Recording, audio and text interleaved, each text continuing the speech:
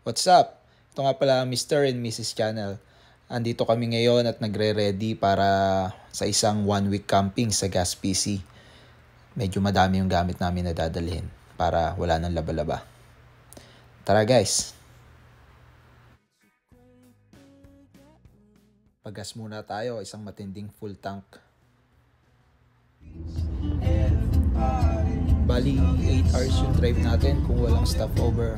Pero, syempre hindi natin kakayanin na wala stopover. Kaya abutin tayo ng almost 10 hours papunta to sa campsite.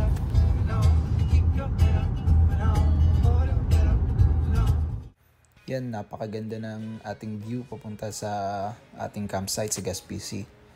Nasa coastal area tayo. Kaya nakaka-relax mag-drive kahit medyo malayo yung ating lalakbayin. Stopover muna tayo dahil may nakita tayong isang napakagandang lake para ma-relax muna yung ating paa.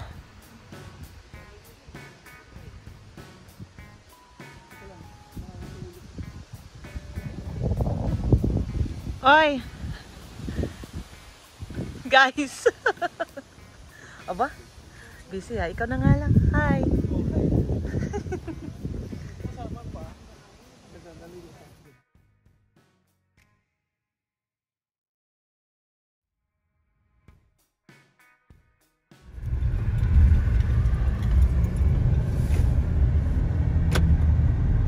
Daming ibon guys, oh.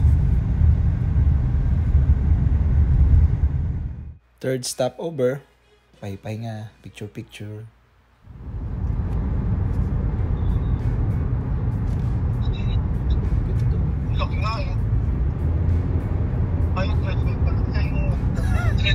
Ganda ng treadmill, sarap tumakbo. Mamaya treadmill na tawag ka sa'yo. Ganda na.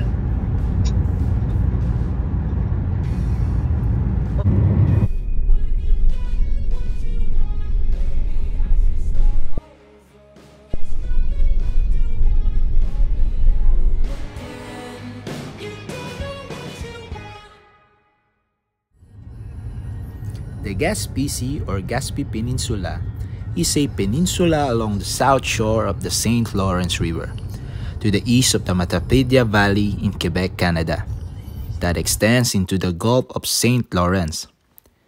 It is separated from New Brunswick on its southern side by the Baie de Saleu, or Shallow Bay, and the Ristigouche River. The name Gaspé comes from the Mi'kmaq word Gaspé, meaning the end, or referring to the end of the land.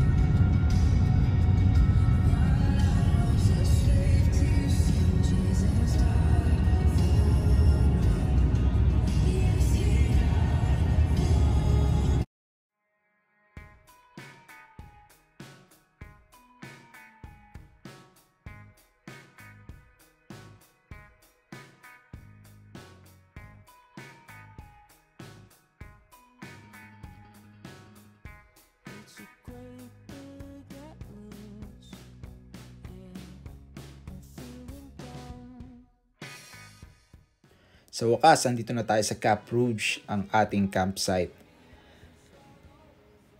Ito ang aming unang picture mag-asawa. Inabot na tayo ng hapon, kaya antayin na lang natin ang sunset.